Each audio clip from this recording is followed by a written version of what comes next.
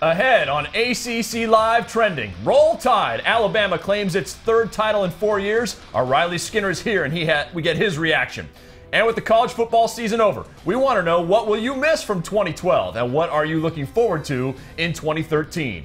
And both the Blue Devils men's and women's basketball teams remain unbeaten. So who will be the first to lose? All this and more on ACC Live Trending now. This is ACC Live Trending. Every Tuesday, we get you zeroed in on the stories that are trending about the ACC. I'm Jeff Fischel. Look who's back. Riley Skinner's been away for a few weeks. I feel back at home. It's been way too long since I've been up here with you, Since the ACC title game. The big story, of course. Actually, what's the bigger story? Alabama crushing Notre Dame, or everyone going crazy over A.J. McCarron's girlfriend? If I'm judging by what was in my inbox this morning, I'm going to go with A.J. McCarron's girlfriend. But as a football fan, absolutely the Alabama dominating win over Notre Dame. We'll talk about that and A.J. McCarron's girlfriend. What do you think? Which one was the bigger story, the game or the girlfriend? Tweet us at the ACCDN. Her name, by the way, Catherine Webb, a lovely young lady. Sure, Miss nobody Alabama. knows that now. Right, exactly. Kelly Nash is here as well every Tuesday. Kelly, the internet, I think it nearly exploded. It really did. Football, of course, now has Catherine Webb, but baseball still has Kate Upton. Of course, she's dating Justin Verlander. Well, she was at the game last night and sent out her most intelligent tweet yet, guys. She tweeted, "It's okay, Notre Dame. This happened to the Jets every week." A little dig on New York Jets. A big dig at Mark Sanchez. And you're a Jags fan. You're thinking the same thing. I saw that tweet last night. I just wanted to retweet but replace Jets with Jaguars. I feel the exact same way. Like I said, we need you. Follow the hashtag ACC Live. Our Twitter feed is at the ACCDN. He's at Riley_Skinner. Of course, Kelly's K-Nash Sports. I'm at Jeff Fischel. Find us, tweet us. This is what we're going to be doing every Tuesday here on ACC Live. Yes, it's sports, but also talking about what everyone else is talking about online. Monday through Friday, we go through it. Monday, we break down all the games, the important moments. J.R. Reed gives us power rankings. Get involved on Tuesdays. Tweet us. Tell us what you think about last night's game. Every Wednesday, it's ACC Live Access. We talk to the most important players and coaches, past and present, in the conference. Throwback Thursdays, we show you how the headlines today fit into the long tradition of greatness in the ACC. Then Fridays, tip-off, a look ahead to the big weekend game. Now let's do the buzz. That's what's happening right now. Bama gets its third title in 4 years. Nick Saban banned ESPN the couple nights leading up to the game. Did Jim Grobe have any rules in the bowl games? The only rule really we had, we were down in the Orange Bowl. Everybody looking forward to riding the jet skis. We had free jet ski rides all week. He banned the jet skis from every player. That was the only rule we could. Back to McCarron's girlfriend. She added 100,000 Twitter followers just last night, including LeBron James. When McCarron found out after the game, he was totally excited. Pretty fired up. I guess she's more famous than I am. I think she is at this point. I think she is. And by the way, you also saw a new Harris poll: college football, the third most popular sport in the U.S., behind pro football and baseball, auto racing, and college hoops, the NBA, all behind. All right, Riley, you were watching the game last night. We saw what happened. How quickly did you realize Notre Dame had no shot? I wish I could say after the first drive, but that wasn't it. It was really after Notre Dame got stalled its first drive. They had Tyler Eifert went up for that ball, and they called him out of bounds, which I thought was a catch. I think the momentum changed when Alabama took it right down the field flawlessly, put in the end zone, went up 14-0. You could just, feel the deflation in the stadium from the Notre Dame team and fans, and it just never stopped from there. It was complete dominant performance on every side of football. So what would have been a better matchup?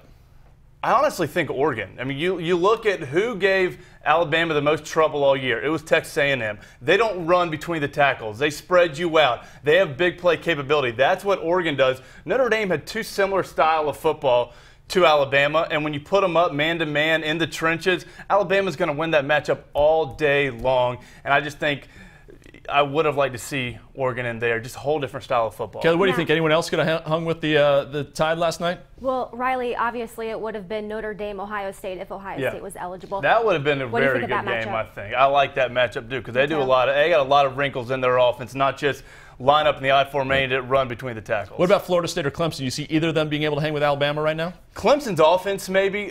I like Florida State. I think that would have been a better game just because they have the big play capability on the offense.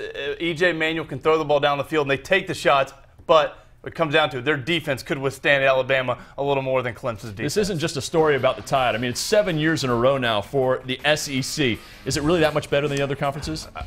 Right now, yes. I mean, look at that. I hate right? to say that the numbers don't lie, and every time you think somebody's going to creep up and trump the SEC in the national title game, they show up to play on the biggest stage and the biggest moments and prove their dominance. Right now, they are the best conference. A couple fans tweeting us and reminding us, at Hokie3Fan3 and Sammy Eads, Virginia Tech takes on Alabama to start the season in Chick-fil-A Classic, so Hokies better be ready for the Tide to start next season. They had some defensive woes this year that they better get a test. correct When quick. Logan Thomas looks at that, what does he do? He's thinking about going to the NFL. He leaves right? early. That's the decision of the next week. Kelly, when people weren't tweeting about McCarron's girlfriend, what were they talking about That's the right. game Well, last night? I have the funniest tweet, guys, that you have never read. Jenny Johnson. I don't know if you've heard of her. She's a comedian. She's hilarious. She took it to Rudy. Rudy just tore up his acceptance letter to Notre Dame and enrolled at the University of Phoenix online school. Yeah, she went there. Now, Miles Drayton, Tar Heels fan, of course. Okay, bring out those Tar Heels. They will give Alabama a game. One word for you, Gio. Oh, wishful thinking from Yeah, the Tar Heels. you need like 22 Geos to keep you in the game And against a Alabama. defensive front seven. Yeah, and that too. All right, Kelly, thanks. So we asked you, what are you going to miss about the college football season? Before we get to your tweets, let's start with Riley. What are you going to miss? Well, there's two things. Number one, we just talked about Gio Bernard. He was the most electrifying player in the ACC, and he's leaving early. I loved waking up every Saturday and waiting to watch what he was going to do with the football in his hands. And on the other side of the ball, I'm going to look at Florida State and the defenders that they're losing. They're leaving early for the draft. Bjorn Warner, Brandon Thompson, we didn't even get to see this year at defensive end, and Xavier Rhodes. They were both, and they all three, I think, were probably the top 3, top 5 defensive players in the conference. They're all gone. Okay, so here's what fans are tweeting to us. Land of Gore says, I won't miss it, but SEC fans will miss being able to brag about their team and conference. The SEC fans are proud, and they're a proud crew right now, 7 years and running. They deserve to be proud. LL Cool Matt.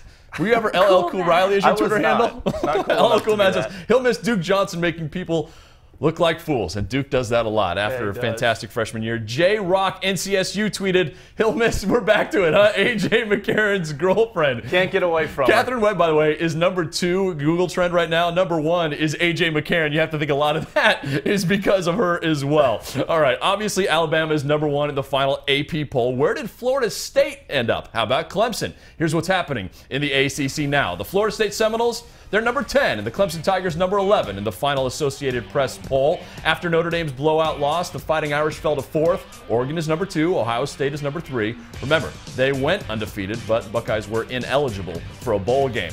Let's move on to college hoops.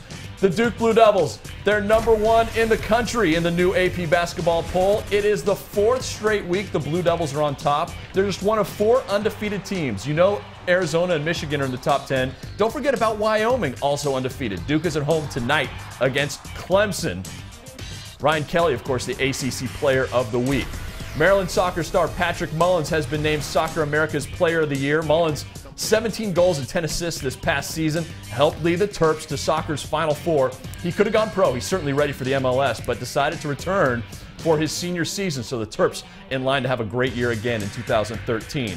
Reports are future ACC member Syracuse will promote defensive coordinator Scott Schaefer to head coach. Doug Marrone left to become the new head coach with the Buffalo Bills. The Qs, of course, joins the ACC this summer along with Pittsburgh, so there will be 14 teams in the ACC this year. All right, Riley, we're talking about the final rankings. Did you agree with the AP rankings where they had Clemson and Florida State? I think they got them pretty accurate here. The only thing I think Clemson might have been able to jump Florida State just because the win they had against LSU in the Chick-fil-A Bowl. They beat such a higher caliber team than Florida State did. And Florida State took care of business, but it wasn't a convincing performance. But I think the way that they beat LSU in a neutral site, Clemson should have jumped Florida State. It was an impressive win. It got a huge audience, too. People all over the country were watching that game. Here's what's on tap the rest of the week on ACC Live, brought to you by Ruby Tuesday. Tomorrow, my one-on-one interview with Coach K. He talks about what's making this team so special. Throwback Thursday. Mason Plumlee's been one of the best players in the country. Who's the best Duke player ever? We look at the candidates. You tell us who's number 1. And Friday, it's tip-off. Mike Jaminski will be here to preview all of this weekend's upcoming games. Ahead on ACC Live, trending. Duke men's and women's hoops programs, they remain unbeaten, so it begs the question, which one will lose first? We'll have your answers coming up. You can't keep greatness in a box, so we won't. The ACC mobile app, presented by Outback Steakhouse. Imagine seeing this on this. That's greatness. For the ACC schools you live for, it's the app you can't live without. Available on your iPhone, iPad, Android, and Nokia Lumia Windows Phone. The ACC mobile app. Live games, video, scores, stats, news, and greatness. Search ACC Sports on your mobile device. Out with the old and in with the delicious. Commit to bold taste with the new Flavor Resolutions menu at Ruby Tuesday. 10 entrees starting at $9.99. Try our savory barbecue brushed ribs and bacon wrapped shrimp. Or take it up a notch by adding coconut crusted shrimp to our mango salsa topped Caribbean chicken. Plus, enjoy our endless garden bar, free with any chef-inspired entree. Ruby Tuesday. It's all good here. Start the new year with savings. Visit rubytuesday.com today for a $5 coupon. The ACC Digital Network, the ultimate video destination for ACC fans. Exclusive highlights, live streaming games, and original live programming, unique access to the student athletes of our time and the legendary voices of all time. Defining moments, personal stories, incredible analysis from authentic ACC sources, cutting-edge content from the leaders in the digital space. The ACC Digital Network, brought to you by Ruby Tuesday.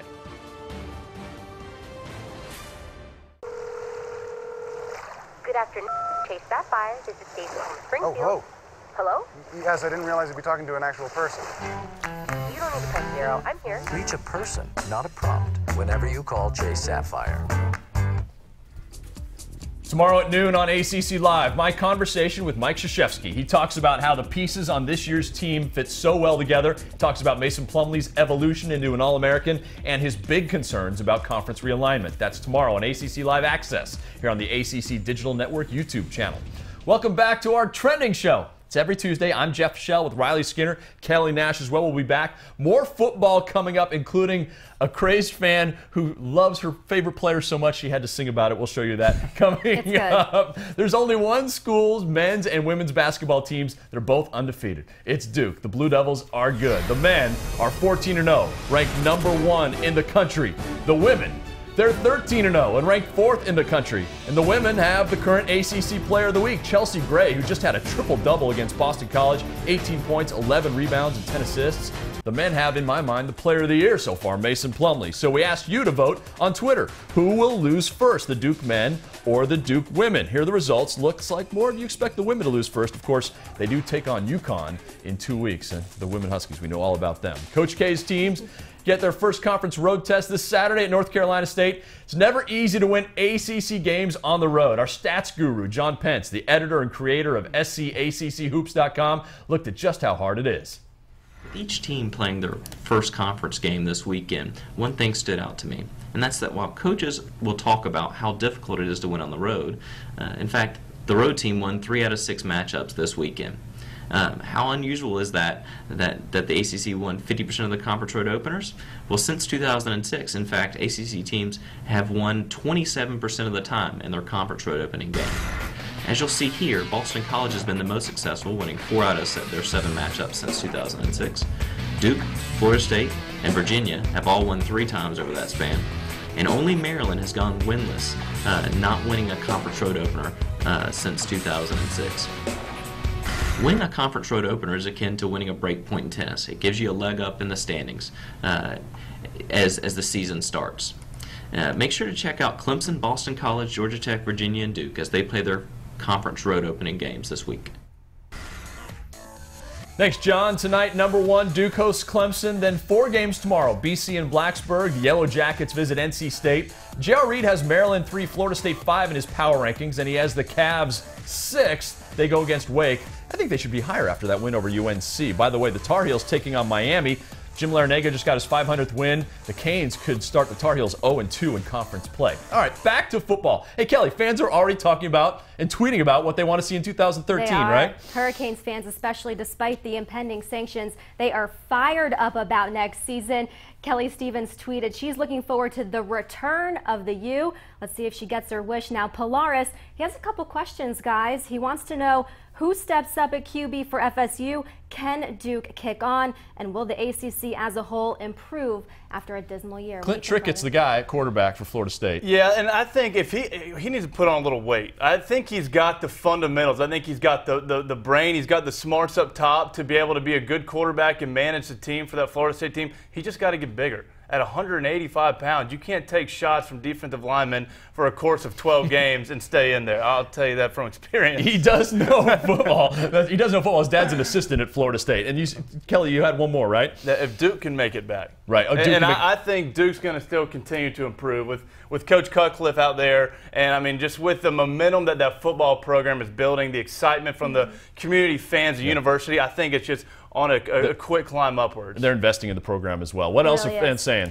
Also, of course, Pittsburgh and Syracuse joining the conference this summer. Now, King Otto says, I'm looking forward to Syracuse joining. Go Orange. Yep, the Qs and Pitt coming next year. What are you looking forward to? I'm looking for, it's not really player specific. I'm looking forward to the new coaches. I think, number one, that Virginia just got Tom O'Brien and John Tenuta on its staff under Mike London. I mean, that is a whole heap of great coaches in one staff. Really is. But also the new head coaches with Steve Adagio and Dave Doran go to NC State and to Boston College. I'm excited to see what they do to those programs to change them around.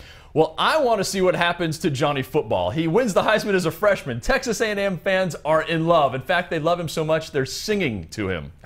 Johnny Football, how we love him. He's got something Aggies can't resist. And he doesn't even know impossible exists. Well, that was just beautiful. Creepy is more like it. Wow. Did you ever get nice any sway to it, too, while she was singing. She was getting into it. Johnny Angel, Johnny Football. No one ever sang to you, huh? No one ever sang. You were before the big age of YouTube. Out. That is true. I just got yelled at. That was my version of singing.